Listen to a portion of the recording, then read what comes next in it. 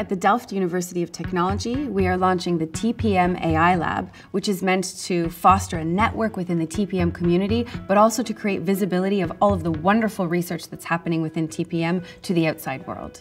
At the Faculty of Technology Policy Management, we have a history of comprehensive engineering, which means that we have a team which has both knowledge of technology and of social sciences and of humanities.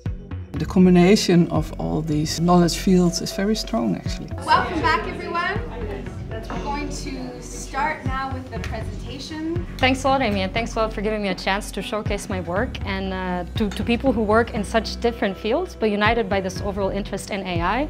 The TPM AI Lab will be running a lot of events to bring other TPM researchers together and learn about each other's work. Different ways in which technologies try to, well, actually, in fact, help to mediate our morality. And one of the first ways in which technologies do so is by helping to shape our moral perceptions, our moral inclinations.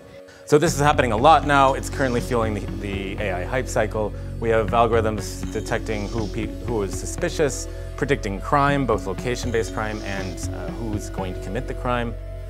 Another kind of event that the TPM AI Lab will run are events that are open to the public, not just TPM researchers. So anyone from across the University of Delft will be invited, as well as anyone in the Netherlands who is interested in joining.